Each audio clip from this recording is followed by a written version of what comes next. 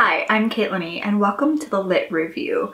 Today we're going to start what I hope to be a new series here on the Lit Review, and that is called Love to Loathe to. So it's a series where I'm going to tell you about two things within books that I really love and two things I'm not so fond of.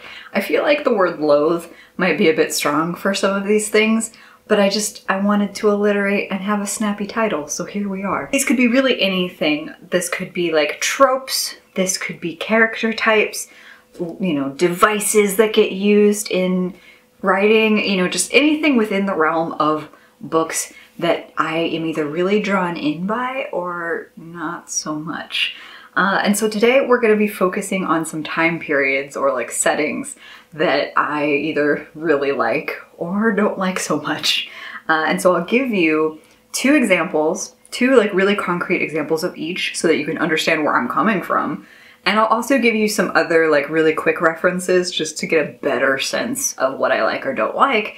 But then the real fun thing is that I would like your recommendations for both categories, because if you know of something that I've mentioned that I already love and you think, oh my gosh, you need to read this, I want to know about it. At the same time, the two things that I mentioned as loathing, I'd like you to try to change my mind. I'd like you to give me some recs that you think I just won't be able to resist. And then what I'll do is that I'll read all four, I'll pick two of each, again, so 2 and 2.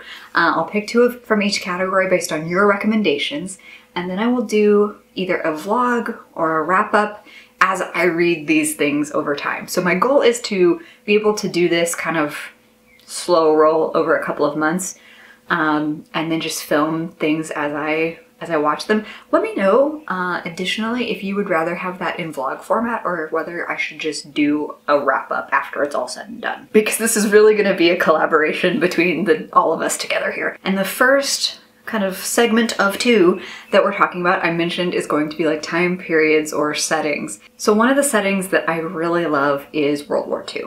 And World War I as well. Like, I'm not excluding World War I by any particular bias, but I do tend to find more books within the World War II space than World War I, but the dramatic World War landscape and the many different perspectives that often come within that setting are endlessly fascinating to me.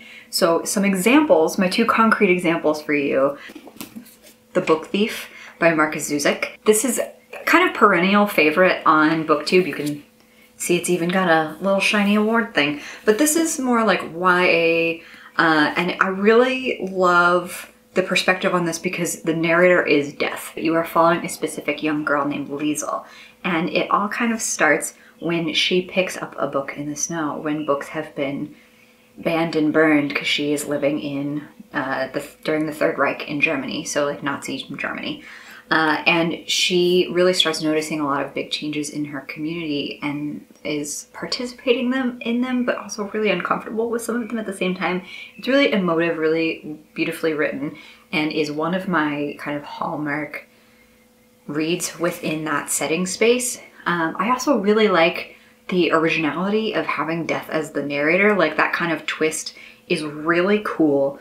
And other books that I think do that with like some kind of narrative twist really well, like I also really love Atonement by Ian McEwan. Number one, I think that's one of the greatest adaptations, period, I've ever seen in terms of book to film.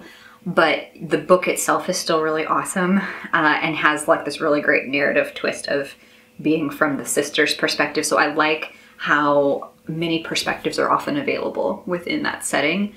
And I just really like the landscape of World War II because it feels like it's been romanticized so much. And sometimes reading those books, like, you partake in that romanticism, but also it's just, there's so many different complex ways to get at the heart of the emotion there. And I find that really interesting.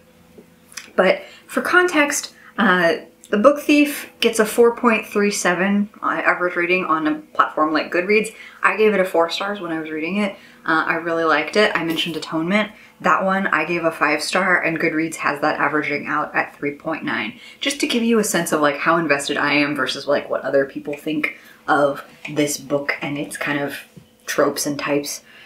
So another really good example, so my like official first example of books I love would be like The Book Thief, Marcus Zusak.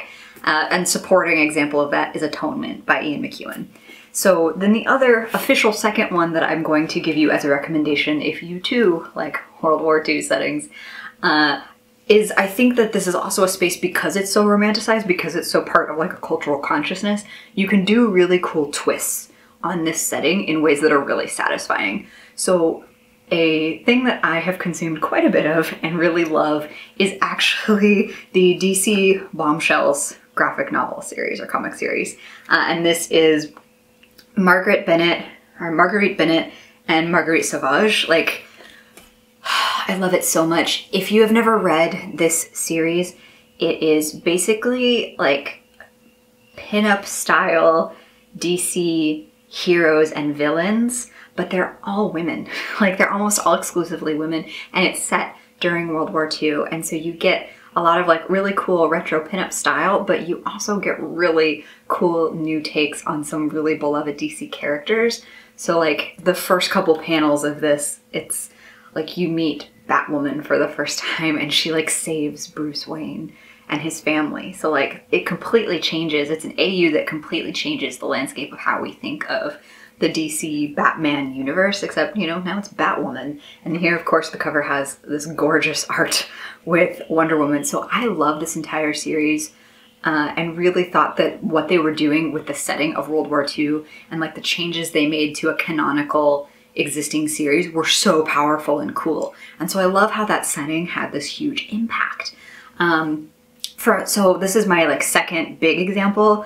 My other kind of call out is one that I've mentioned a ton here on this channel, so I will not go over it extensively, but David Mack's Dark Arts series. So specifically the Midnight Front is set during World War II, and then the Iron Codex, which I've read here since I started this channel, is like during the Cold War right after World War II, but like that setting is so exciting and those books are so exciting because they're set within that cultural time period, but are like twisted because you are talking about like summoning demons and the occult and like witchcraft and wizardry, and it's just, it's so interesting to have that twist in such a romanticized cultural setting. Like to me that is just really exciting, seeing what authors do with it. I gave this 5 stars. Goodreads averages it at 3.98, so it's almost a 4-star average rating on Goodreads. Highly recommend these. And then the Midnight Front I gave 4 stars to, and Goodreads has that one at 3.68 as an average rating, just to let you know like how the community feels about it versus how I tend to feel about it. So like those are some of the things that I really love about some books that are set during World War II. I feel like I could go on and on about this because you've seen me read a handful since I started this channel, like Dear Mrs. Bird by A.J. Pierce. I'm really excited to read some Kate Quinn because I know she has some stuff out. Like I get drawn in by this time period. And I can't fully articulate why. I just think that it's really popular in publishing, so there's a lot of it. But it's also really satisfying to read. I don't know. So please let me know down in the comments below what are, you know, if you only have one recommendation, if you have more than 2, but I'm going to kind of collect everybody's thoughts and then see what comes up the most frequently. But what are recommendations that you have for me about World War II settings? Let me know. Hit me up. The next part is going to be the stuff that I don't like as much. And so sometimes when I was doing some like self-reflecting about this, I was trying to think like, what are some things that I just don't read that much? And I'm just not drawn in by them. Some of the things that I've read, I've liked okay, but like I don't go back to this place or this setting very often. And that's Westerns, specifically like the American West is not a time period or setting that I find myself returning to time and again. In fact, I think I kind of avoid it. So that's my Loathe to, and I don't have the books physically here with me because obviously I've not kept up with them. One, I'll put the cover up here, but it is kind of a reimagining of the American West, because I've talked to you about a couple of books on the flip side of this that are reimaginings, and it's Karen Memory by Elizabeth Bear. So ultimately, I gave that 3 stars. Like, that's not a bad rating for me at all. But it's a series, it's the first book in a series, and I've never gone back to that series. I've never finished it, never even really thought of finishing it. I gave it a 3-star. Goodreads averages it out at 3.73. So like, I'm kind of floating along with the average of this book, but like what I remember enjoying about it actually had nothing to do with the American West. I remember liking the LGBT components of the book, and like, that was really interesting, but I wasn't invested in the characters. I wasn't invested in the setting. Even though I will consume and enjoy like Western or Western adjacent film or television, books just don't do it for me. Like the Karen Memory, I don't know, it was like such a cool concept and I didn't hate it, but I don't know, I just wasn't into like the Western vibe and the, you know, like aesthetic of that novel. It was really stylized and it could really work for somebody, but it just didn't work for me to that point. Like, I have also never read any of the iconic Western author Louis L'Amour, or like Louis L'Amour. Like, I know that he's a huge, prolific, old school Western author, but like, I've never read any of his books and never felt any desire to read his books. So like, the Westerns, you know? The other one is another good example of me having kind of like complicated feelings about this genre type or this setting and space is Cormac McCarthy's No Country for Old Men. So I had to read this in college for a class about adaptations. It was a really cool class. And I gave that book at the time 2 stars. I haven't returned to it and reread it as like with my current life perspective, but on average, Goodreads gives this a 4.14 stars, which is pretty high, and I rated it pretty low. I remember when we got to the part where we watched the film, I remember thinking that the film was actually a really good adaptation of the book and really did a good job, and I enjoyed the film. But I gave the book 2 stars. Like, it was okay. I didn't hate it, but I didn't like it. And I just remember so much of that being about the setting. Like, I like that kind of murder mystery feeling of almost true crime. And there's a lot about like outlaws that I really enjoy reading about. But like the neo-Western setting of that, just like, I hated it. It just wasn't for me. I also don't read a lot about like cowboys in romance. Like, that's a huge subgenre within romance, and I don't read a lot of Western romance. Like, some of my favorite romance authors have done Western themed romances, and those are the ones I don't pick up.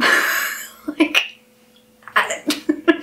I don't know when I started to resist this setting and time period, but I really have. And much like World War II, I think the American West has been like really mythologized, especially for us here in the US. But like, think about all the media that comes out of the Western world about the American West and like how mythologized that space is. And so it's doing very similar like cultural work that World War II is in terms of romanticizing things. And there's a lot of cool tropes that come out of Westerns. And I just don't get invested. I don't know what that's about. But like, they both often cover like social atrocities too. Like, both of these have a lot of similarities, and so it boggles my mind that one of them is something I can't stop consuming and the other is one I studiously avoid. Like, because both cover things like, you know, human rights violations, cultural atrocities, like oppression, and like, just, there's so much, and but there's also a huge undercurrent of hope to both of those time periods when we think back on them. And like, there's so much that's similar between the two of them, and yet I don't want anything to do with one. I don't know. So please let me know what are some of your recommendations for anything within the Western time period genre that you think I could fall for, that you think could change my mind about this attitude that I apparently have about Westerns. So specifically with all of these, with both of these settings, I'm looking for book recommendations. It could be anything within, like, could be nonfiction, fiction, it could be any genre. Just because I've called out a couple of specific genres or things with either of these doesn't mean that you should feel forced to only recommend me things that are exact duplicates. Like, what do you think I would like within World War II and Westerns?